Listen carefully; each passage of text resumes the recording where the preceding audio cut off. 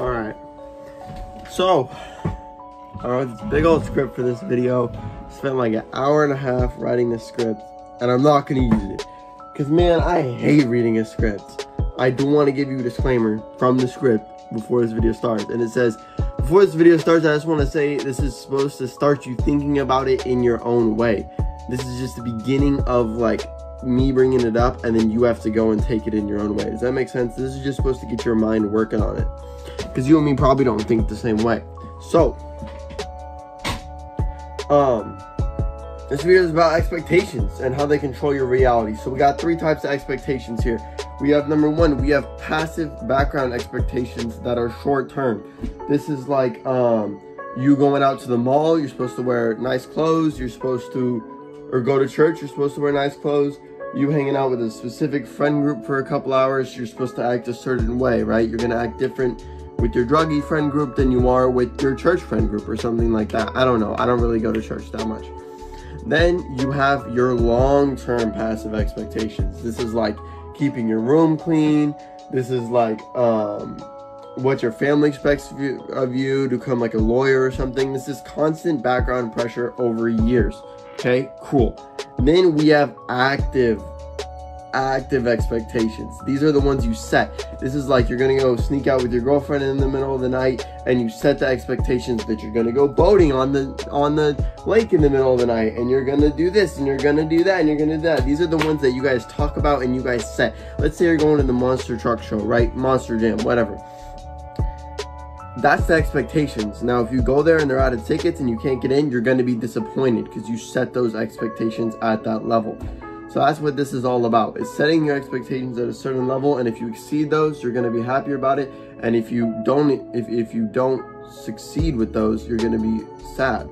Now, another point of this is disappointment, social pressure, and feeling overwhelmed, because I feel like a lot of the time people feel overwhelmed because of the social pressure of expectations. So let's talk about passive long-term expectations. There's another element to this that isn't just with your family or keeping your room clean and stuff like that, and that is social, like big time. I'm talking on the freeway, you're expected to drive 75 miles an hour, not 75. You're expected to drive at least the speed limit, right? You're supposed to go slow in the slow lane, faster in the fast lane, HOV, 2 cars. I mean, that's the law. But this is also what is expected of you. If you're going 45 on the freeway, everyone's gonna hate you. Everyone is gonna hate you.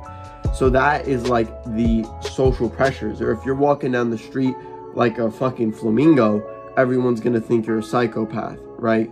Cool. So we have that. That is the background. That is the basis. And then on top of that, the next layer is the ones I talked about of passive long-term. This is in the back of your mind all the time. This is not pertaining to any specific situation. This is just in the back. This is like with your family. This is like with your friends. Maybe you're having issues with your girlfriend because neither of you are satisfied in the relationship, but it's over time, a long time. That's that one. Then you have the passive short-term ones. On top of that, another layer of like what you're actually doing, what you're actually hanging out, and then another layer of what you're actively choosing to have your expectations set as. So all of this together can make people very overwhelmed, and this is what I see a ton. This is where burnout comes from. I think expectations literally contribute and control everything in your life. That's why I made this video, because the more I thought about it, the bigger I thought it was. So the active ones, like let's say you go to Starbucks and you're like, you go there, you expect a good coffee, you're paying money for it, you expect your drink to be good.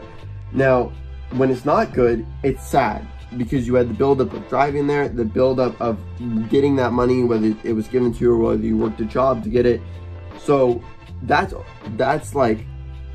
lot just for a coffee. Like, there's a lot of emotional buildup, and I see that a lot. Having worked at Starbucks, people get very sad when their coffee's wrong.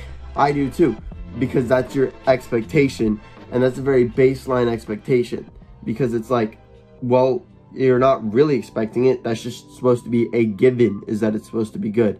And that's what really makes you sad. Like I said, I'm not going to give the answers to this because I don't know the answers. It's supposed to make you think about it. So then in your love life, there is huge amounts of expectations for these things. So like, let's say you have a ton of expectations, like I was saying earlier, like rafting, all that stuff. I don't know. That is going to make you very nervous leading up to it, right? So it's going to cause pressure there. Then when you're hanging out, it's going to cause pressure, because if you don't meet those expectations, you're going to feel like you didn't do it all, and you're going to feel like you failed, and it's going to leave it feeling like it was a bad hangout, bad meetup, whatever. Then if you set your expectations with nothing, absolutely nothing, then you're going to feel nervous going up to it, because you're going to be like, well, I don't know what I'm doing. I don't know what to expect. I don't know what to wear. What are we going to do? That could also be bad. So there's like this fine line. There's like, this is bad expectations, this is no expectations, and this is tons of expectations. And you can see right here where they meet, right there where that line is for me usually wearing a ring right there, that is where you want to be, is right in the middle. Now I see a lot of people on like Instagram or like TikTok, and they'll just be like going with the flow type of people, you know what I'm saying, where they're like, there's no expectations, just live your life and just have fun. Now that is different, and the reason that is different is because a lot of people will try to do that and they'll fail, and it'll feel terrible, because they'll do what I just said. They won't have any expectations actively, like when they're going to hang out, and they'll say, okay, this is terrible. The people that are doing that have let go of their expectations on every level, and it's not letting go of them, it's accepting them and saying, I'm not going to let that bother me. Going 45 on the freeway, instead of getting stressed out about that, it's saying, whenever, like going 45 when everyone else is going like 75, it's like, instead of getting stressed out about it, they just accept it and they say, cool, man, I'm pulling a trailer, I'm going 45, right? Cool. So that is one of the key elements, is you have to balance all of these at the same time, and that's hard, dude. That is so hard to do, but that's literally just what you have to do.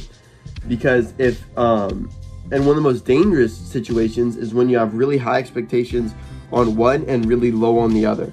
So let's say you have really low short-term passive expectations. That's like going to the mall, you're supposed to wear nice clothes, stuff like that. We'll use that example.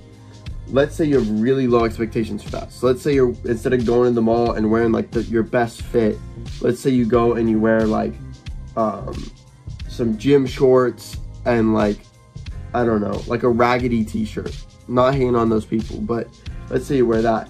But then, so your passive short-term expectations are low, way down here. And then let's say your social active expectations are way up here. We're gonna go to all these stores, we're gonna do all this stuff, we're gonna do all this, we're gonna do photo shoots, we're gonna look great, we're gonna show off. Man, that doesn't work, because you're wearing garbage clothes and then you wanna do all of this and be so cool.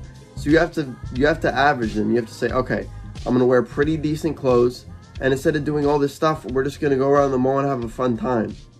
And that's what it's about, because once those are balanced, then you're good.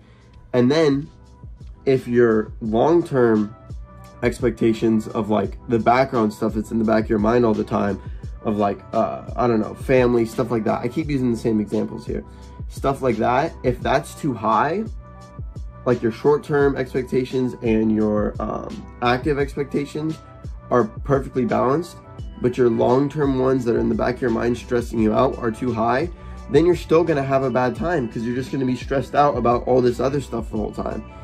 And the way to fix all of this is, number one, don't have too high, don't have too low expectations. But the other thing is to accept them and move on, because you're always gonna have some sort of expectations. Everyone you're ever gonna meet is gonna have expectations of you. You're gonna have expectations. These are the passive ones that you don't actively set. Maybe you're gonna have active expectations. If you're meeting the President of the United States, you're actively gonna set expectations. You're gonna be like, this guy better be dope. This is a big thing. I'm probably not gonna get to do this again. This is insane, right? So you have to fucking balance these, dude. And you have, like I keep saying, you have to accept them, and you have to say, all right, I'm gonna take this, I'm gonna realize it's stressing me out, I'm gonna realize it's stressing me out is not helping me, and I'm gonna take it and I'm gonna let it go. Now, letting it go does not mean you just forget about it and you give up and you wear the gym shorts and the raggedy t-shirt. It means that you say, I understand there's this social pressure, I understand there's this stress, I can't do anything about it currently, and I'm gonna let it go. Dude, I'm telling you, this expectation thing relates to everything, because it's like in everything, in your friendships, in your love life, long-term, short-term. That's what I'm saying. I made this video just to talk about that and be like, hey, look at this and reflect on this when you're going into a situation, Because whenever I go into a situation, I look at it and I say, okay, I'm hanging out with these cool people or these really lame people, and I set my expectations for that and how much I'm going to try and how much I'm going to put into that. Because a lot of people's social batteries get absolutely used up because their expectations are either low and then they're having to rise up and now they're feeling exhausted at the end, or they're really high and then it's really boring because nothing's happening and it feels like garbage. Do you understand? That's what I'm saying. That's a large part of like social battery, disappointment, and especially happiness. I haven't even talked about happiness yet. A large part of your happiness comes from your expectations. If like I said, it's not about setting them high or low. I mean, it is. You want them balanced, but if you take the ones that are bad and you just set them aside and accept them, then you're just going to be happier, because then you can actually enjoy the moment. And that's something I really struggle with. Like I said, I don't have the answers here, bro. If I did, I wouldn't be making this video how I am. I would just be telling you the answers. So, yeah. That's where a large part of happiness comes from, is because you have to take all the stressful stuff and you have to say, all right, cool. And then you have to be in the moment and enjoy in the moment, which is something I really can't do. Like, whenever I'm hanging out with my friends, I'm always thinking about, oh, when I get home, I got to do this, or when I got this, or this, or this, or I'm leaving to the Air Force on Monday, and today's Friday. Oh my God, holy shit. No, bro, just chillax, dude. Like, you can't help that stuff, so there's no reason worrying about it. And I know saying that's, like, cliche, like, oh, I'll just stop worrying about it then. Thanks, Leo, you really helped. Bro, that's literally what you do. Like, no magical genius are gonna come along and be like, all right, stop worrying about it now you're fixed. It's you. Your life is on you. You have to set these things in your life. And it sounds like a lot of work, and it is a lot of work. It sucks. But it's just what you have to do to be able to be happy. It's like the maintenance. It's like, you can never, if you never clean your room's always gonna be messy, and your floor's just gonna slowly pile up with more and more dirt. If I've never swept this floor, I mean, I've only lived here a few months, but if I had always lived here and I never swept the floor, there'd be like that much dirt on the floor, man. It'd be piled up in the corners. Like, you have to do maintenance, just like you do maintenance on a house because it gets worn down, just like you have to clean your room occasionally or fix your car when it gets broke down. That's what you have to do with yourself. And you have to check yourself a lot, because sometimes your expectations will change over time because they're always changing, and then you won't even realize it. Anyway, that's it. I was expecting this video to be like 5 minutes, but I started ranting. This is why I didn't go on the script, because if I went on the script, it would have been like 2 minutes. Let's see if I missed anything.